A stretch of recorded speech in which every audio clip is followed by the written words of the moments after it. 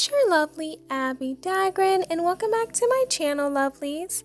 Today I'll be continuing a series on my channel that deals with natal chart analysis. I'll be speaking on Lionel Messi. I'll be speaking on his personality traits as well as his characteristic traits based off of his chart. I'll also be speaking on how his charts have a lot to do with his success. So please stay tuned for the rest of my video, lovelies. If you have not yet become a part of the Abbie Dagrin family, then this is your calling to do so. Please make sure you hit that subscribe button and that notification bell so you know when I upload videos on the daily. Please also make sure that you hit that like button because I know you guys love this video. And last but not least, please make sure you share this video with everyone you know, whether it's your friends, your family members, your enemies, or anyone who really loves Lionel. Now let's get right into this video.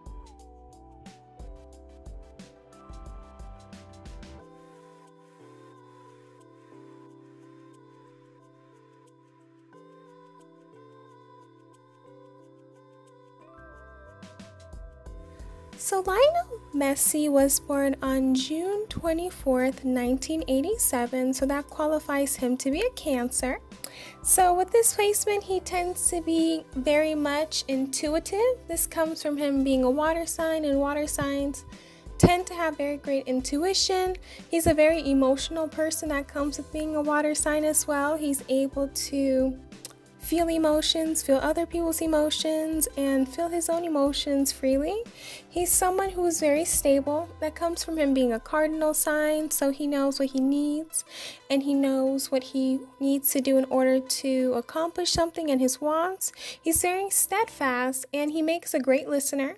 That comes with being a water sign. Water signs tend to be very great listeners, and they tend to be very steadfast. They tend to be very great friends. So this really does explain him being a sun in Cancer and how he's been able to gain success. Up next would be his moon in Gemini. So he tends to be someone who is close to the circle in regards to being social. So he loves to be around, he loves to talk to people, he loves to do things that are interesting, and he's always on the move.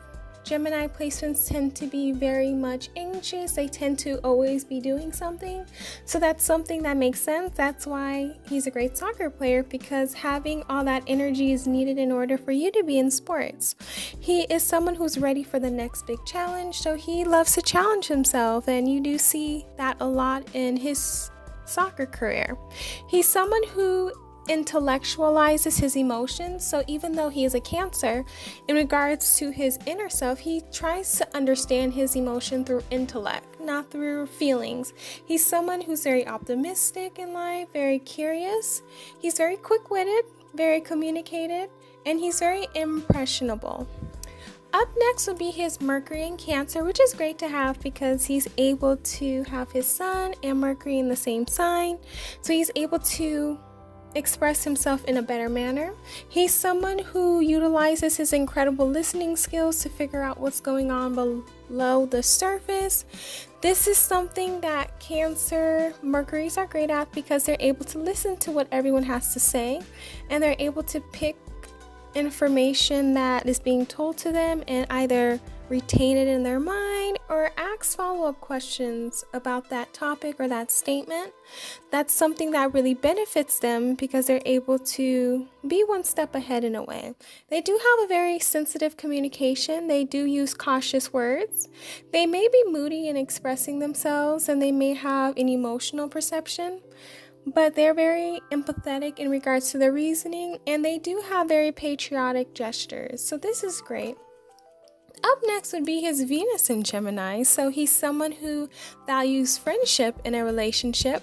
He values communication as well. He wants to be able to communicate with his partner and for them to communicate with him. He wants to be like the type of air sign Venus. So air sign Venus tend to want to be with someone who they just so happen to marry when they were friends. They love humor, they love a short trip, but they love mental stimulation as well. They want to be able to talk, and this makes sense because they are ruled by Mercury. Mercury is the planet of communication, so this makes a lot of sense. He uses his wit to attract others. He's very playful and may like to tease. He wants a stimulating and lighthearted relationship. He can talk endlessly and yet skip over deeper issues. He likes variety and taste changes frequently. He needs someone who gives him his freedom, and he loves to flirt. Up next would be his Mars in Cancer. So this is his third Cancer placement, so he has a Cancer stellium. He's someone who is very ambitious in regards to life and very creative. Comes with the water sign and the cardinal sign that makes him like that in regards to his Mars, and I just did a video on Cancer Mars and you guys can watch it. He's someone who is very sensitive in regards to his drive. He has a very big imagination. He has a lot of empathy for others, and he's very cautious as well. So when he is able to accomplish his goals, he's not someone who's going to use his drive to make someone not be able to make their drive. He's not the type of person who's really competitive. He just uses that drive in order for him to have the stability that he needs, and he's able to get what he needs in life, like money, a house, security. He uses his drive to get the things that he really needs in life. Up next would be his Jupiter in Aries. So he's someone who has a lot of energy for travel and meeting challenges head on. Having the energy for travel is actually great for him because he is a soccer player, so he's able to just navigate and just be mutable in that life. So he's able to blend in and just really appreciate the traveling. He loves to meet challenges head on, which is great because it doesn't linger. He's someone who loves engaging in new opportunities and doing a lot of new things. And he's someone who will grow and develop by being an uncompromising individualist. He has the need to explore his talents and abilities. He's not afraid to let himself go and develop self-confidence and pride in his accomplishments. But he tries not to be self-centered and ignore the needs of others. So this is great. He will just need the self-discipline. Up next would be his Saturn in Sagittarius. So he's someone who tends to focus on one thing at a time until he masters it. And this is something that's actually great because he's able to benefit in that manner, knowing one thing to the greatest and then doing something else to the greatest. And this is something that can really benefit him. He's someone who will have one obstacle, which is the setback early in life, to teach him patience and perseverance. So he may have had a lot of setbacks so he can learn patience and perseverance, but he loves adventure and loves facing challenges. He's also someone who is able to be quite conservative and respect traditional authority figures, and is very thankful and supportive of the laws and institutions which govern his life. He loves to learn new ideas and thoroughly examine them, so he's pretty open-minded in regards to different things. Up next would be his Uranus in Sagittarius. And he tends to be the type of Renaissance person, and he loves to dabble in everything.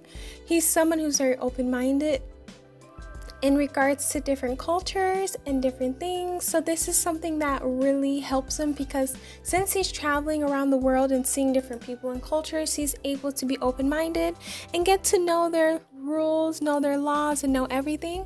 He's someone who is like his peers, and they have the tendency to think about all ideas. Customs and traditions from the past are different and not the things that they probably would want, but he is attracted to different ideas, philosophies, and religions that will cause changes throughout the world. And I think this really describes him because he seems like a very open-minded person. He seems like someone who really wants to get to know different things. So this describes him. Up next will be his Neptune in Capricorn. And he tends to be someone who focuses on ways to increase his power, wealth, and influence.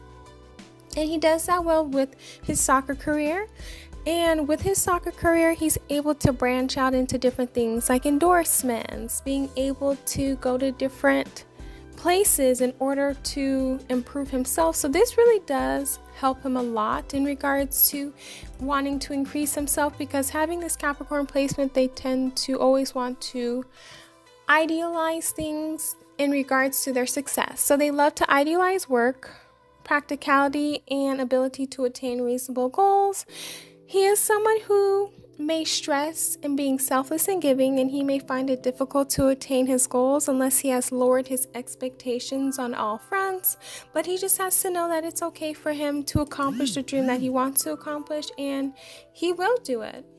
Up next will be his Pluto in Scorpio, and he's able to get this because he was born between 1984 and 1995. So he is a millennial, and they are the types of people who look into things that are very intense, and they love to face what is scary. So probably previous generations didn't want to talk about certain topics or different things, and Pluto and Scorpio, they tend to want to look into things that people probably would not want to. They love to make collective issues conscious, so they love to talk about issues that are very beneficial to society, and they are about revolutions and movements. They know what is happening behind the scenes, and they love to go deeper in regards to what's going on because they're not surface level thinkers or surface level people. So if you want anyone to really talk about issues or get to the bottom of things, Pluto and Scorpio or millennials are the ones.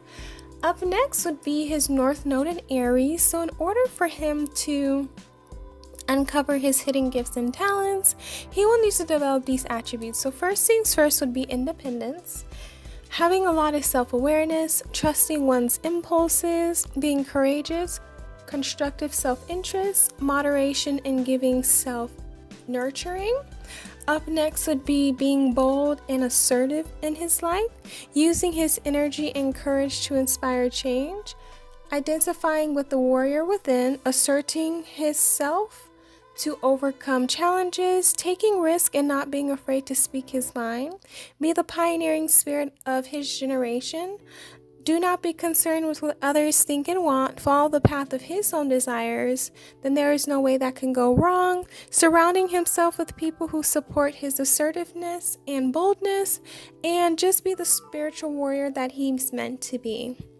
Up next would be his Chiron in Gemini. So with this placement, he tends to have had the wound of speech, or speaking his truth, or just him speaking in general. So this is a very common Chiron as well, and they love to hide themselves sometimes. So expressing themselves is very challenging. Geminis, they tend to be expressive, but in the Chiron placement, they have a problem with that. Geminis tend to speak a lot, and in this placement, they either don't speak a lot or they have the wound of speech. So they probably don't feel as though they want to speak or need to speak because they will be made fun of, or if they're expressing themselves, they'll be made fun of, or people will say something not nice to them. So what they need to realize is that working on their speech is important, but we really do I want to hear what they have to say, and it's very important for them to do this and understand this in the best way that they can. Up next would be his ascendant in Aquarius. So he's someone who is very much innovative in the way that he acts, speaks, or does anything.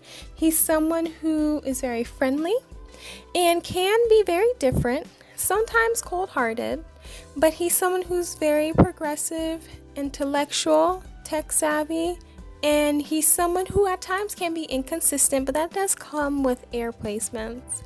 But they do it because they want to make sure they have the right decision being made. Likes to be unique or different, may be a highly sought after individual for advice. He's typically curious as well as well educated. He is a humanitarian, very idealistic, very tolerant, and very impartial. He needs freedom to expand his restlessness. He's very likable and friendly. He may be aloof and detached, but very kind and caring. He's unaffected by status, wealth, and power. Last but not least would be his midheaven in Libra, and he is someone who loves to be in a very creative occupation. He's someone who has the image of being poised, very diplomatic, very fair, very accommodating, very deliberate. So these are the images or the persona he has for his career. He's someone who's very creative and very pleasant, and he loves to feel more in a balance. He loves to balance his career out. He tries to be charming and diplomatic while presenting himself in a very poised manner. He loves to climb the ladder of success by getting others to support him. He is someone who needs to carefully weigh each decision and his desire for peace. And this is something that really comes with this midheaven, because having peace in their career and being able to make sure that everyone is happy with what's going on is something that someone with a midheaven in Libra would want. That's all I have for you lovelies today in regards to Mr. Messi's natal chart. Please let me know down below in the comment section. Did you learn more about him? Did you get a better understanding as to who he is as a person? And were you able to get the gist as to how his success and his chart really makes a lot of sense? Also, please make sure you let me know who else you guys would want me to do a natal chart analysis on. Please hit that subscribe, that like, that share, and that notification bell. And please make sure you're following me on all of my social media accounts from Pinterest down to TikTok. Also, please make sure you're supporting my Etsy store, my PayPal, and my podcast, which are all linked down below. I love you all. Please stay safe and healthy, and I will see you guys in my next video. Bye, lovelies.